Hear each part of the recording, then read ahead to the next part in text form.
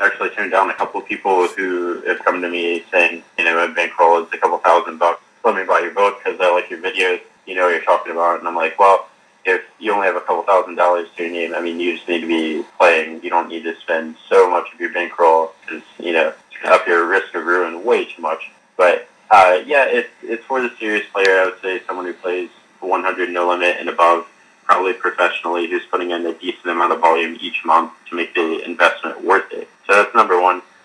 Number two, it's a good investment because I teach people about a good approach to poker and not just the system. So systems kind of get worn down over time because other people learn them. Other people watch the poker training video that says, do this when this happens. And once everyone's seen that video or once everyone's caught onto the strategy is moot. So if you know how to form strategies and counter strategies, that's much more valuable. And that's what I try to teach in this book.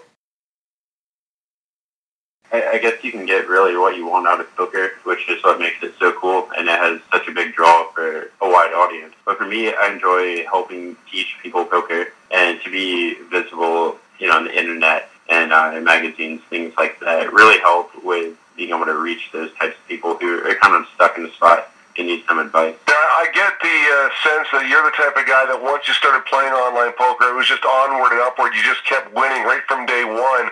What point did you say to yourself, hey, I'm making some pretty decent money here, and, forget about med school, because I know that was your original plan. Forget about med school. I think I could make it in this business. At what point did that happen for you? Yeah, it was pretty soon. I guess it was about toward the end of my sophomore year, so I'd been playing for about 2 years at that point, playing no limit hold'em anyway. And started making about 10 to 15,000 every month, and felt like that was a pretty decent time to call up mom and dad and say, "This is what I'm thinking about," and get their feedback on it. Took a lot of time to study the game. I bought The Theory of Poker as well as a couple other books, but The Theory of Poker is by far and away my favorite book at the time. Why would you say that's your favorite book? What about that book made it your favorite? It was just really good from where I was at the time, which was kind of a beginning player and had a nice overview of a bunch of subjects from a theoretical standpoint, and I felt like that's really what helped me get going. It helped me ask myself a lot of questions.